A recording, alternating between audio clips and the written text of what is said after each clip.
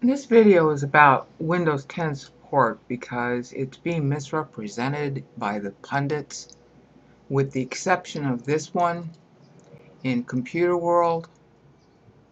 This article here, which will be linked in the video description.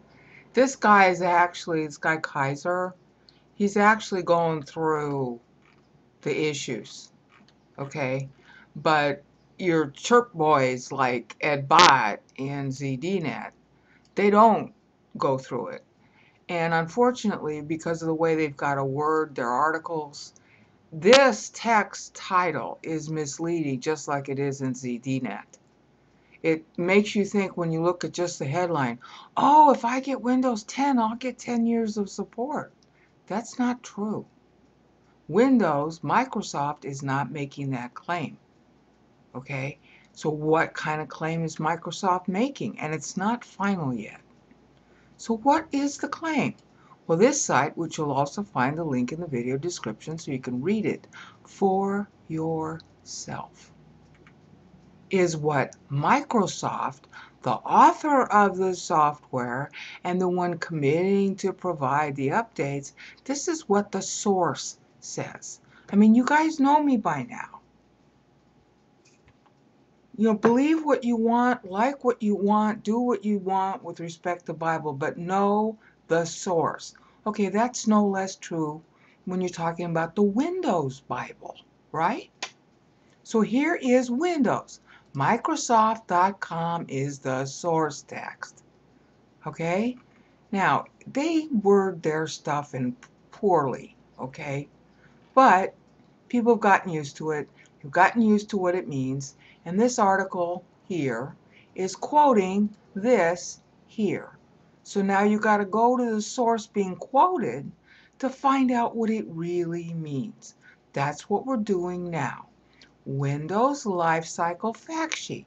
They've been maintaining the same site for years. Okay, and as you can see, they're saying, hi, we are going to stop providing updates. When? For which version of Windows? Okay, and they have their own vocabulary, which you have to learn. Okay, and as you can see, it goes back pretty far in time. Windows XP, if you have Service Pack 3, will end its mainstream report back in 2009. And then the security updates, which is their definition of extended report, which you can read here. Don't take my word for it, please. That ended on April 8th, 2014. Okay, so this is going back all the way. So it's got a very stable idea of definition in the minds of everybody. However, this is the latest, which is what this article is about. This is the latest addition to the Lifecycle Fact Sheet, which is end of support for Windows 10 released in July 2015, really the end of the month. Mainstream, meaning features and bug fixes, support will end 2020, and the extended support will end 2025. Now, if that's all you read, you're going to think that, oh, I can upgrade Windows 10 for free, and then I'll have support with security fixes all the way to 2025. Not so fast. You see this? Too little, see, highlighted in black, barely readable. This is very typical of Microsoft. The really important stuff is in small print. Those two little asterisks. Now what that means in law, okay, and in a sense this is a quasi-legal commitment. It's got that feel to it for the last, 20 years, 30 years, okay? When you see this in a legal document or any kind of statement of, intent, which is what this really is, you better doggone well look at the little asterisks. Now look, okay, let me increase the text so you can see it better. Okay, here are the asterisks highlighted in black, applying to Windows 10 release July 2015. These asterisks modify or affect how you read 2020 and 2025. So look at what the double asterisks say. I'm going to go through this slowly because it's legalese and I do this for a living, but if you don't, it's going to be like gibberish. All right, so I'll try to go slow. Updates are cumulative. And then they define what cumulative means.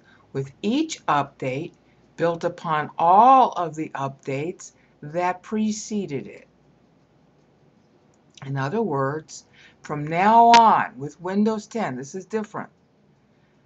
Every update you get, you need to install because the next set of updates are going to be conditioned upon the last set of updates.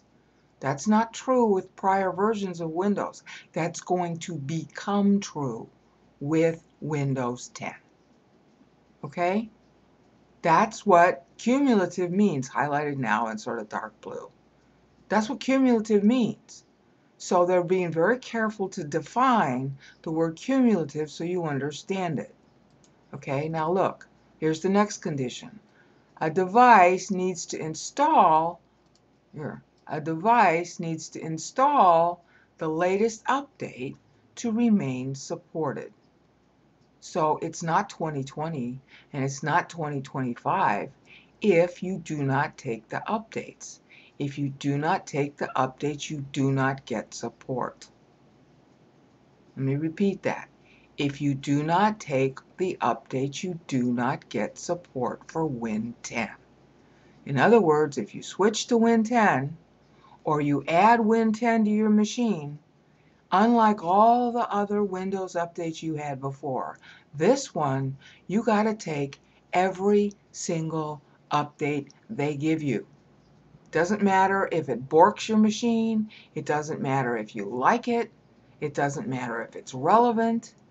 If you're going to get continued support afterwards, you got to take all of the prior updates because they're changing the way they design the updates. Okay? So, updates are cumulative with each update built upon all the updates that preceded it. A device needs to install the latest update to remain supported. So you install Windows 10 today and an update comes out 6 months from now and you don't want it, that's when your support ends. 6 months from now, not October 2020 or 2025. You get that? Now, then there's an explanatory clause. Updates may include new features, fixes, security and/or non-security, or a combination of both. And this is another departure with Windows 10. In prior Windows, you bought it, it was a complete system, you put it on your machine or you bought it with a machine, and any updates you got were really bug fixes or security fixes. Now they're saying, this is different. Updates may include new features, fixes, or a combination of both. That's different in Windows 10. Okay? Now, then they go on to explain, not all features in an update will work on all devices.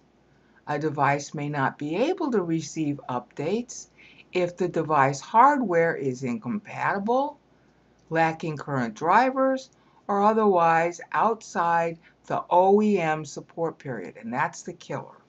But let's go through what I just said so you understand it. These are 4 different separate things here. Updates may include new features. That's new. That was not in prior Windows. Fixes, security or not, meaning bugs or security fixes, or a combination of both. That's the old way, is just fixes. The new way with Win 10 is new features, maybe. Okay, now, here's the next new thing. Not all features in an update will work on all devices. In other words, if they're going to program in a new feature for Windows Phone, and you're on a computer with Windows 10. The Windows Phone feature will not maybe work on your Windows 10 computer. That's fine, but you get it anyhow. All right? Now, then he says a device may not be able to receive updates if the device hardware is incompatible, meaning a lot of different things technically. Meaning like, well, what if your sound card can't accept the update, can't apply it, can't use it? What if the update borks your sound card? Well, then the update is there, but it's not working on your machine. Okay? So then the question is, well, if the device hardware is incompatible, like let's say Windows updates sound drivers, and somehow that breaks your sound card, well, then you've got two choices. You can go get a new sound card or get new drivers. Okay? If you don't, then your sound card isn't going to work. So then your third alternative would be no more Windows updates. If you get no more Windows updates, because they're cumulative, you will not get any more. See, this is way before 2020 or 2025. It could be tomorrow. Okay? That's the first problem. Not all features will work on all devices. And then a device may not be able to receive updates if its hardware is incompatible. Example here being a sound card, could be a video card, some program. Well, this is just about hardware. Sound card, video card, something like that. All right? The next big problem is lacking current drivers.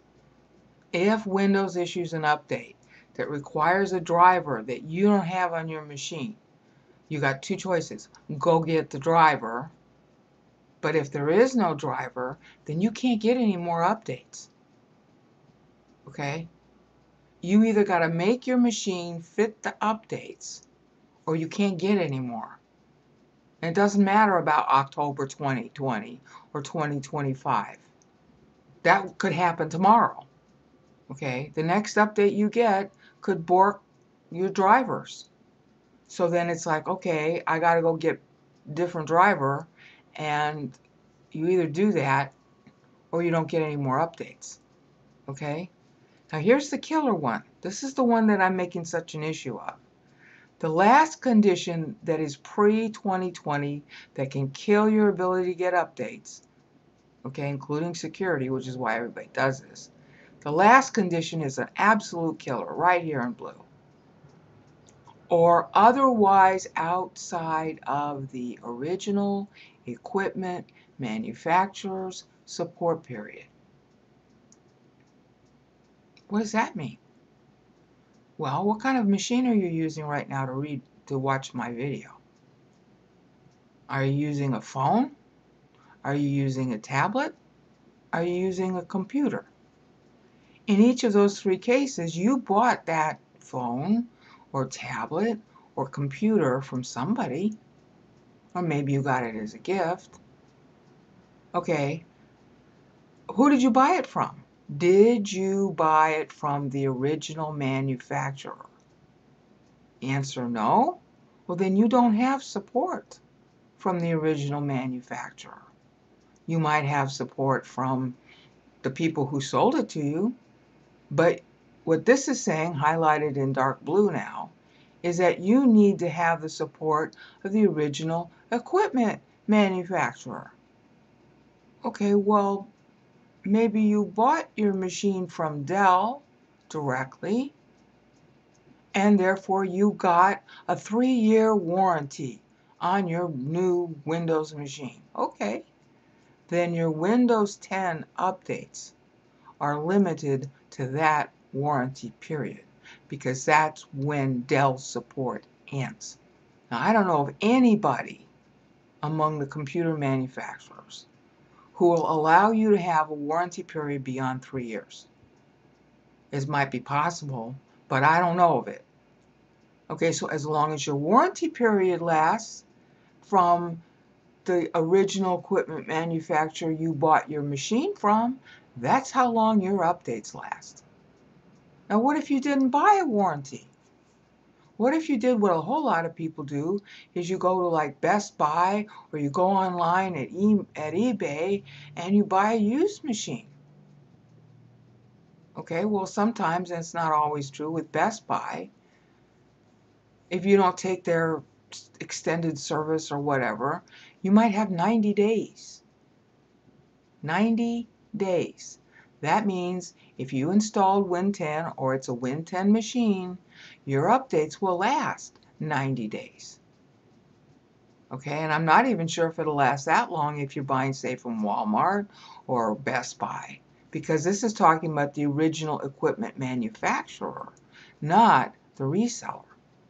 And it's even worse if you're buying a used machine.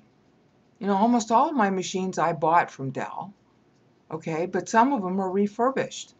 Okay, but 2 of the machines I bought from eBay. Okay, the eBay guys who sold it to me, each one gave me a 30-day warranty. Okay, but that warranty is not good for this. If I put Win 10 machines, if I put my machines on Windows 10, because of this clause highlighted in dark blue, I have no eligibility for updates.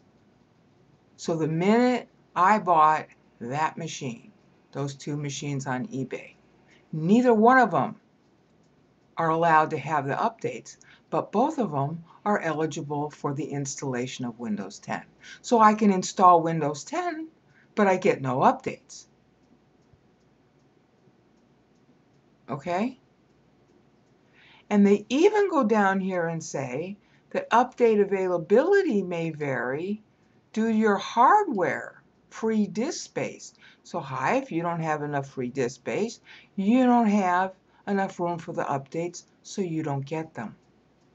Now notice these are pretty significant limitations, and they significantly alter the blind reading of, oh, I got Windows 10 support until 2020 or 2025.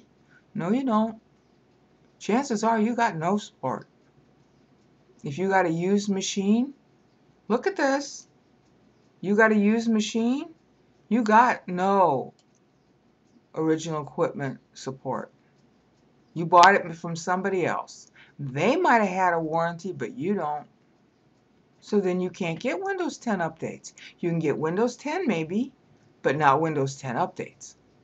You see how important this is? Okay?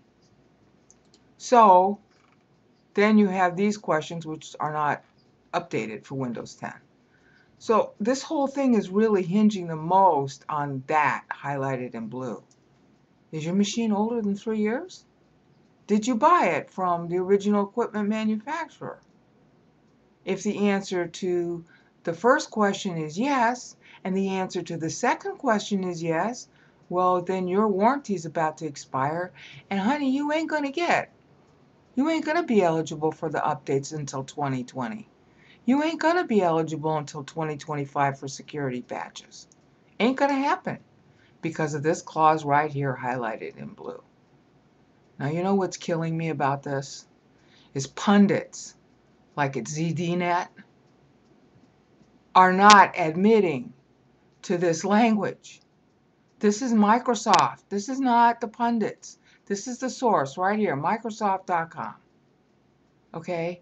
Why aren't they admitting that this is in there? You can say, well, it just came out. Yeah, it just came out, and they wrote all these letters. Oh, all these articles. Oh, Microsoft is going to support your hardware until it dies, or for until 2020 or 2025. No. If you bought a new machine, you got maybe 3 years if you buy the warranty. If you bought a used machine, you got nothing. Think about it.